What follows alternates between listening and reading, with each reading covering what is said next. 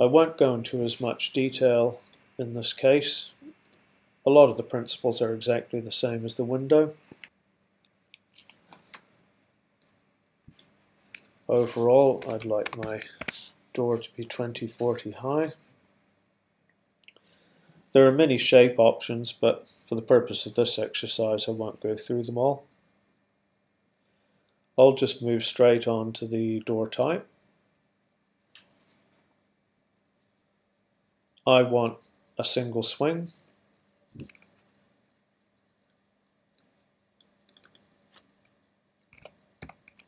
But I'd like a leaf on both sides, so I get a double door.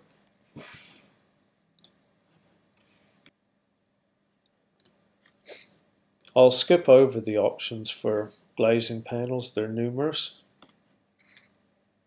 and move on to the door leaf. I would like this type of leaf.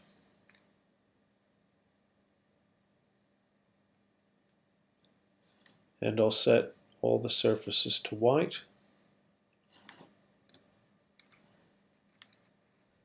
And again, I want the panel to be glazed.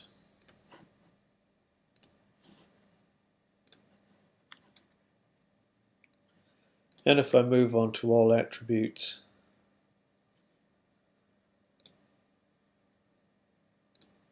I'll also make the exterior white.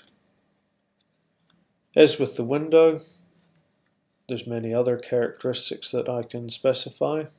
Hardware, frame, glazing, and the trims. But time's ticking away, and I'll place that as it is.